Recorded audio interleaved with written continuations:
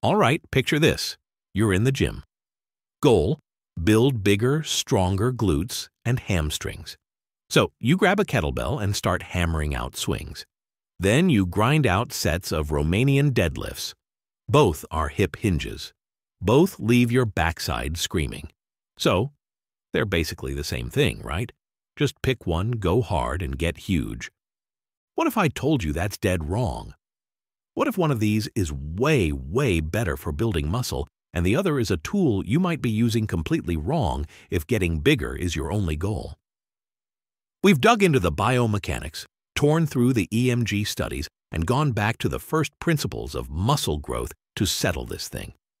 In this video, we're breaking down the science to show you which of these two beasts gives you more muscle for your sweat. And the answer might just change how you train forever.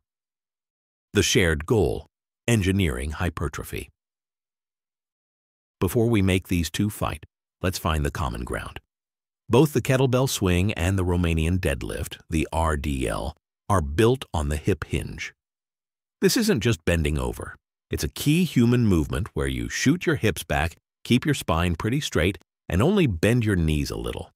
This move is designed to load up your posterior chain, your glutes, hamstrings, and lower back. And both exercises do it incredibly well. The other thing they have in common is the goal: hypertrophy. It's the sciencey word for muscle growth. We're not just talking about strength. We're talking about making the actual muscle fibers bigger. To figure out which exercise wins, you have to know what actually causes hypertrophy. The number one driver is mechanical tension. Think of it as the force your muscles feel when they stretch and contract against a heavy weight. The more tension you can create and hold, especially when the muscle is stretched out, the louder the signal for it to grow.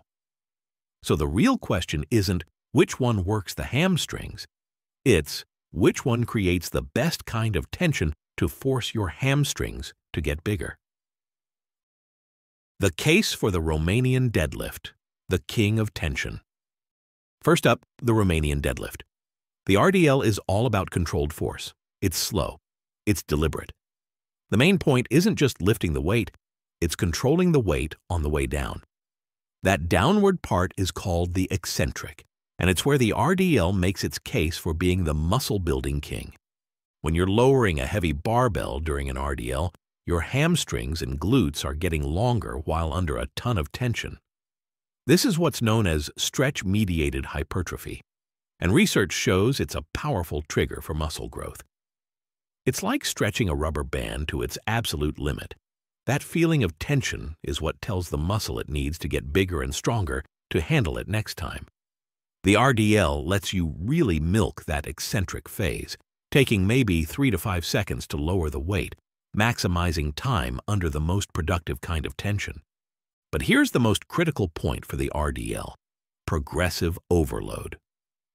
Mechanical tension is all about dosage. More weight safely means more tension and more growth. The RDL is a stable, controlled lift, which means you can load it up, and I mean really load it up, way heavier than you could ever safely swing a kettlebell. You can consistently add 5 pounds, then another 5, always challenging your muscles with more weight. This is the undisputed #1 rule for long-term muscle growth. The RDL is a specialist. It targets the glutes and hamstrings with ruthless efficiency, putting them under high, sustained tension, especially in that deep, stretched position where all the magic happens. Its job is simple: create as much muscle-building tension as possible. The case for the kettlebell swing, the powerhouse. Now let's flip over to the kettlebell swing. If the RDL is a slow, grinding siege on your muscles, the swing is a cannon blast. This move isn't about slow tension. It's about creating as much speed and power as you can.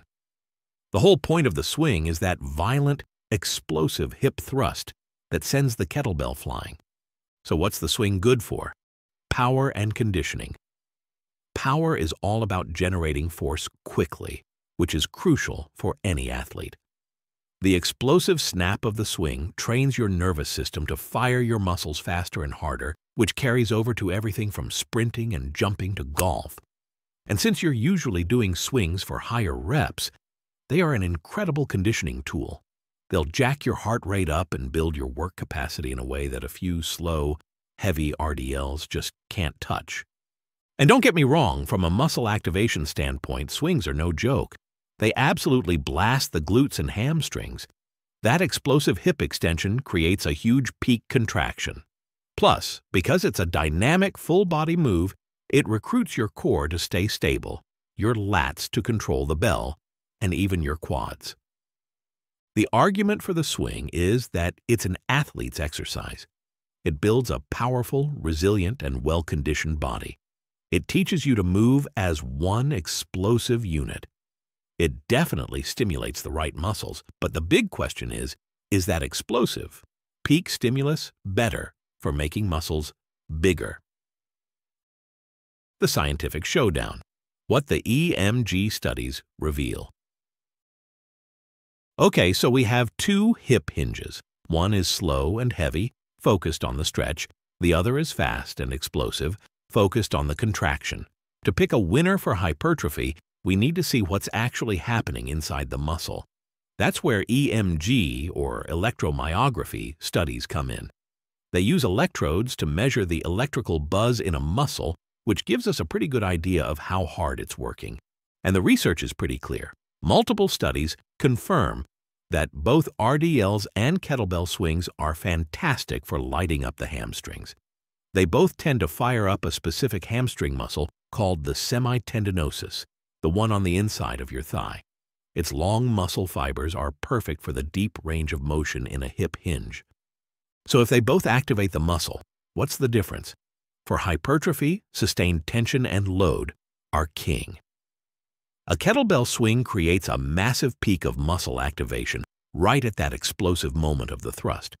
But the RDL creates high sustained activation through the entire lift, especially during that muscle-building negative. And because you can load RDLs so much heavier, the total potential for mechanical tension is just flat out higher when you're working in that 6 to 12 rep range for growth. Sure, some research has found that kettlebell swings can sometimes activate the biceps femoris, the outer hamstring, a little better, but that's a tiny detail in a much bigger picture. The single biggest factor for growth is the ability to progressively add more weight over time. You can go from RDLing 135 pounds to 225, then 315. You just can't make those kinds of jumps with a kettlebell swing without your form completely falling apart and turning it into a dangerous, sloppy mess. The ceiling for getting stronger is just so much higher with the RDL. The verdict and the nuance. So after looking at the mechanics, the principles of growth, and the science, a clear winner emerges. For the specific goal of making your hamstrings and glutes as big as possible, the Romanian deadlift is the superior exercise. It's not that it's a better exercise overall, but it perfectly matches the main driver of muscle growth: high, sustained mechanical tension that you can consistently increase over time. The RDL lets you load your glutes and hamstrings through a deep, controlled stretch in a way the swing just can't replicate. But, and this is a really big but, this does not mean kettlebell swings are useless. Not even close. Saying the RDL is better for hypertrophy is like saying a screwdriver is better than a hammer for putting in a screw. It doesn't mean the hammer is a bad tool. It just means you're using it for the wrong job.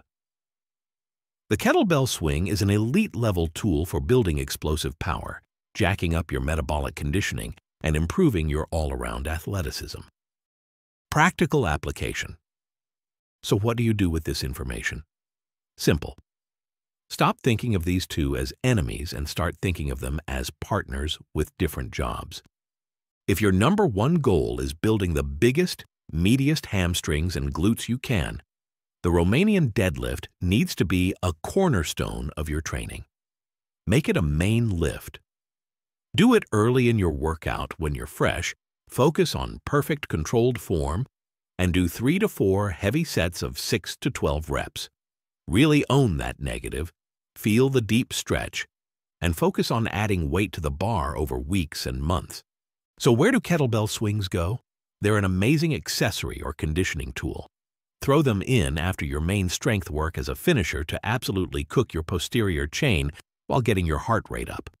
Or put them on a separate athletic-focused day to build power without the heavy spinal load of max-effort deadlifts. Use them to become a better athlete, not just a bigger one. The final verdict is this: the Romanian deadlift is your chisel for sculpting muscle. The kettlebell swing is your engine for building athletic power. Use the chisel to build and the engine to perform. Use both correctly and you'll get better results in size and in what you can actually do with that muscle.